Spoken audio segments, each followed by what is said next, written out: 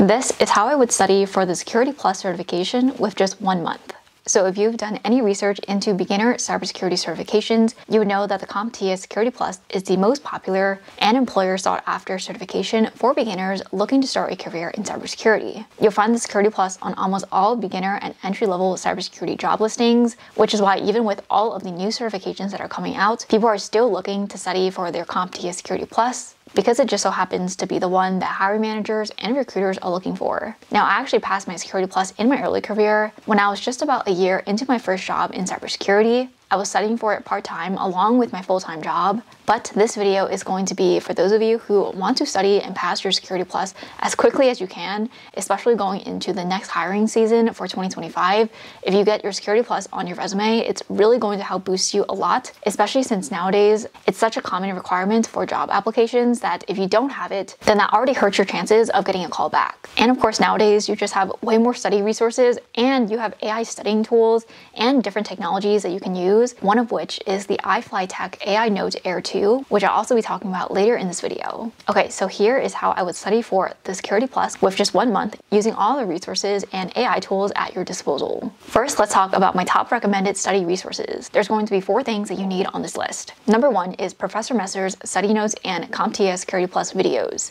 I know a lot of people who have primarily used Professor Messer's study resources to pass their CompTIA exams, and he has resources on the A+, Security Plus, Network Plus, you name it, and most of his study resources are completely free. So I would highly recommend taking advantage of that, watching the entire Professor Messer CompTIA Security Plus study guide videos, and use that as your first pass for all the material on the Security Plus exam. Number 2, this one is a bit more optional, and that is the CompTIA all-in-one textbook. Personally, when I'm studying, I like multiple mediums: video, physical textbook, online resources, and practice exams. So we're basically going to cover the gamut. Not everyone is going to want to study out of a textbook, but I personally use the CompTIA all-in-one textbook. I rented it on Amazon when I was studying. It's a pretty hefty textbook. It's 600 plus pages, and I read that from cover to cover, but I was able to pass my Security Plus on the first try.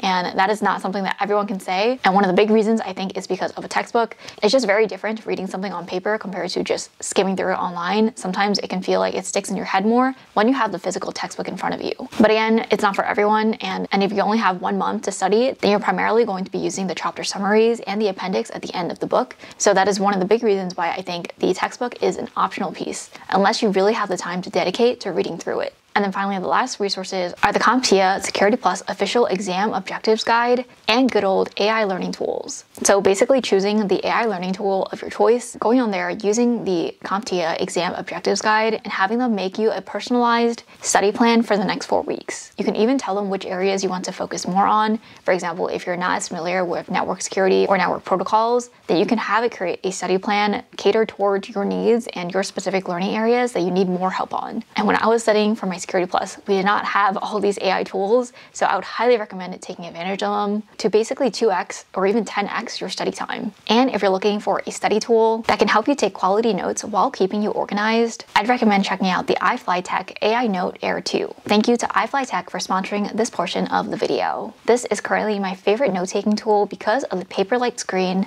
and writing experience. It feels like I'm writing in a notebook, but it's much more portable and convenient to use, and it has a built-in AI-generated summary for audio transcribed notes using your ChatGPT account, and everything is securely synced to the cloud. The real-time voice-to-text feature is perfect for note-taking while you're watching study material for the Security Plus or any other certification or course, all on a 8.2-inch e-ink display.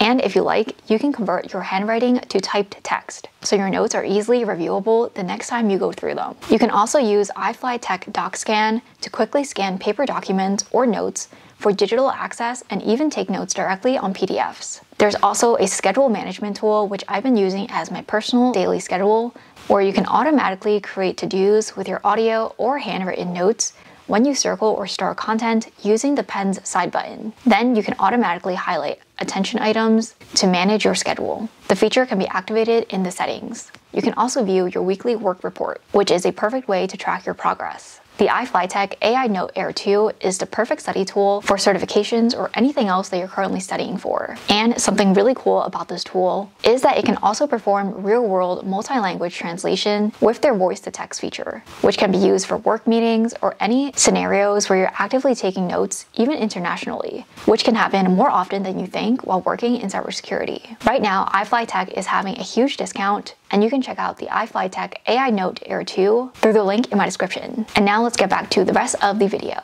Alright guys, so here is the full study timeline that I would recommend. Starting with a high level, week 1 is a full Security Plus exam objectives guide walkthrough. Week 2, review all key concepts in the CompTIA Security Plus all-in-one textbook, and don't forget to take notes and complete all of the chapter summary questions. Week number 3, complete Professor Messer's entire CompTIA Security Plus course. Again, this is free on Professor Messer's YouTube channel and his website, so feel free to use whichever resource you prefer. But remember, these 4 weeks are going to be eat, sleep, breathe, Security Plus. So you really need to log into the schedule and take this seriously, because you don't want to pay another exam fee if you don't pass the first time around. And if you're following this guide and this timeline, then your chances of passing are already very, very high. So as Gen Z and Gen Alpha say, you have to lock in. If you want to pass your Security Plus exam on the first try, you have to take this seriously and basically study hundreds of cybersecurity concepts into 4 weeks, which is definitely possible, but again, it's going to take a lot of work. Don't think that this is going to be an easy exam that you can just get under your belt after just nonchalantly studying and not doing it with your full dedication. Studying for your Security Plus, especially if you're a beginner with no previous experience, is going to need your full attention. Starting in week 1, which is when we cover the complete exam objectives. And what this is, it's basically a document created by CompTIA that'll give you the full vocabulary list of all the exam topics, all the protocols, all the concepts that are on the Security Plus exam, and basically all outlined in one PDF document. I basically use this as a sanity checklist. The first week going through this, you can also cross-reference through the Security Plus all-in-one textbook and this exam objectives guide, because both of them will have all the concepts on the exam, but just in different formats. Your job is to get as familiar as you can with all the topics on the exam objectives list, and then week 2 is going to be we're diving headfirst into the all-in-one textbook. I highly recommend taking a lot of good notes, because you're also going to refer back to them when you're doing your practice exams and practice questions. Most Security Plus textbooks will also have a practice exam question or summary at the end of each chapter. There's usually about 15 to 20 questions per chapter. I would always do those. When I was studying for my Security Plus, I also went back and re-reviewed all of the practice questions and answers before I took the official exam. That's how helpful they were. So definitely don't sleep on those. Do them. Again, week 2, I don't expect everyone to be reading a textbook full on in just 1 week, but you should at least be doing those practice questions, reading through the chapter summaries, going through the appendix, and reading through the specific areas of the concepts and topics that you're not as comfortable with. Maybe you don't know anything about cryptography. Maybe you're not as familiar with digital forensics. Maybe you're not as familiar with the types of vulnerabilities and exploits.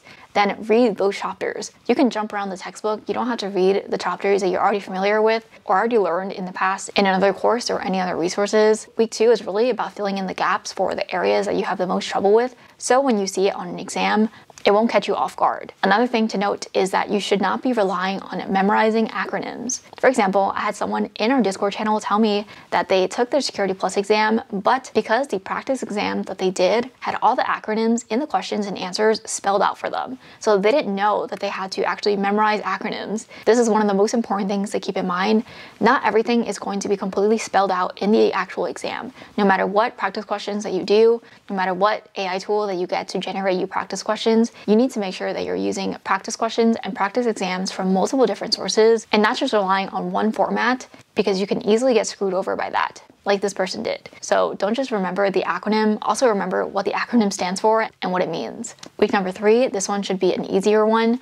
You're basically solidifying all the information that you first learned through reading the exam objectives guide and the CompTIA Security Plus textbook. And now you'll be focusing on Professor Messer's Security Plus course. This course is video based, so you don't have any more reading to do, at least not as much, but you're primarily going to be soaking in that information and tying it back to what you've already learned. You're basically making connections every time you study from a new new source or a new format, it's going to remind you of info that you've already learned. It might show you areas that you might have missed. This is why I plan out the study guide this way, because you're basically studying from beginning to end in week 1, and then you're studying from beginning to end in week 2, and then finally one last time in week 3, from beginning to end of the CompTIA Security Plus material. Because let's face it, you're basically cramming months of study material into 4 weeks. But if that's what it takes to get the Security Plus onto your resume before next year's hiring cycles, then it's going to be well worth it. And finally, in week number 4, you're going to be focusing all in on practice exams, practice questions.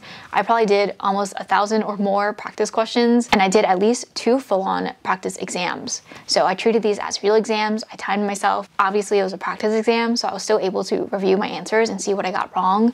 But every time I answer a practice question set and I get a question wrong, I'll always go back and try to figure out why, what the correct answer was, and really trying to knock it into my head to remember for next time I see something similar, potentially in the real exam. So when you get something wrong, that is always something to keep in mind and write down so you can restudy it at least a few days before the official exam. Now, I have a lot of exam resources I can share linked in my description, including Josh Matacor's Security Plus practice questions. He has a really huge set of practice questions that you can use, along with all the other study resources I mentioned in this video. The Security Plus is a lot to study for, but trust me, it is going to be worth it when you finally get certified. This was my first official professional certification that I've ever gotten in my career, so personally, I do think that it's very well worth it, and it also helped me get my second job in cybersecurity, so it is very, very well worth it to have this on your resume. Alright, that's it for this video. Don't forget to check out the iFLYTEK AI Note Air 2 and get their product launch discount through the link in my description. Thank you guys so much for watching. If you have any questions, feel free to drop them in the comments below. Don't forget to also stay connected on LinkedIn and on our Discord channel, which are both also linked in the description, where we discuss cybersecurity career questions, share resources, and chat about all things cybersecurity. If this video was helpful, please consider liking and subscribing, as it really does help out the channel. I post videos weekly, and hopefully I'll see you guys in my next video. Bye!